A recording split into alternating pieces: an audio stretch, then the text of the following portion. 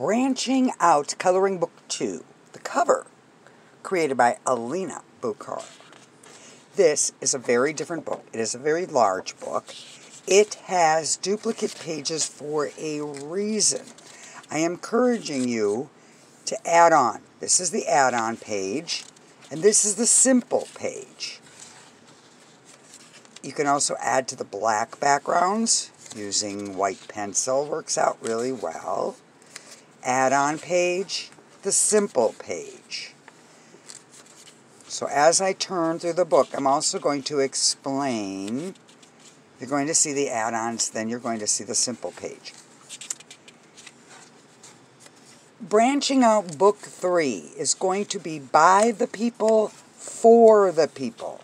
So I am encouraging you to buy this book, then get out an ink pen and add your extras to the page.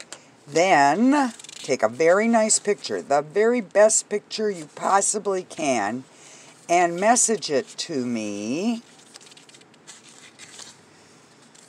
I would highly suggest the message start out Branching Out 3.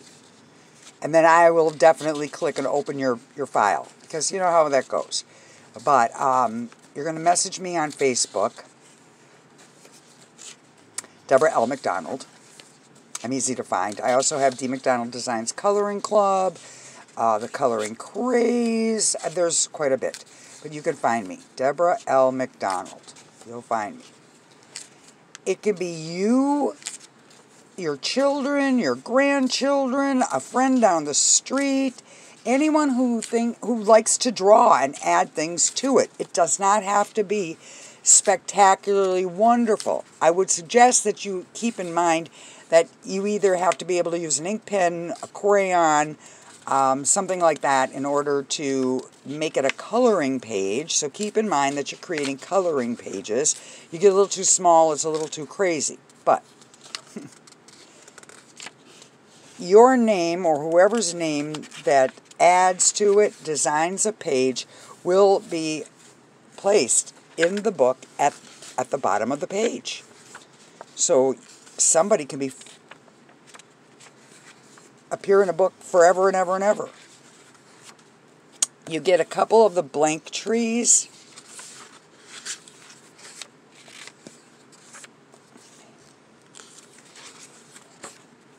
And then I also in this book added bonus pages from other books to color. And those are back to back. So they work out really good with crayon. They work out good with pencil. If you want to use a marker, you'll have to decide what.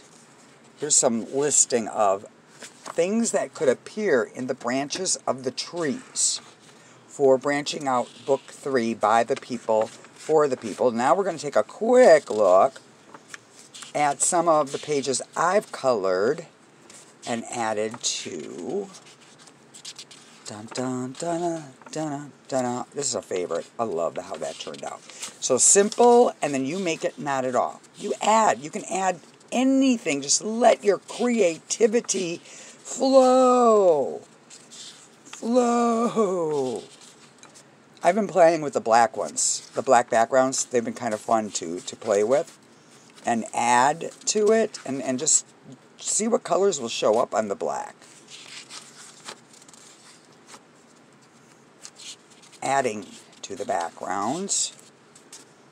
And there's a plain tree that's in there twice, so you can either cut it out with an X-Acto knife, make copies, or use the 2 pages and put your 2.5 cents and add an eyeball tree. Think of holidays. Think of things in your kitchen, things out in a workshop, boxes. Just about anything could be in a tree besides the leaves. So that's the thing.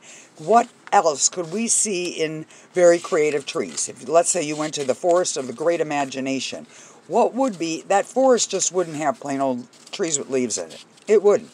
So this lets your mind wander and just a fun activity, and then you'll get credit in the book for contributing. And that's pretty cool. So here is the thickness of the book. And then here are a couple. I did an alphabet tree. There can be more than one alphabet tree in the book. So I encourage you to also try putting the alphabet in a tree. Numbers. I did that for my grandkids, so they have to do a search. Words. Favorite words. A poem in a tree. Butterflies. Cupcakes. Here's cupcakes colored. More butterflies, because there's more than just one way of doing butterflies. And this is circles, triangles, shapes, so that I can sit with my grandkids and we can go over finding the shapes. Point to the circles, find the octagon. So there you have it. A look at Branching Out Coloring Book 2, available on Amazon.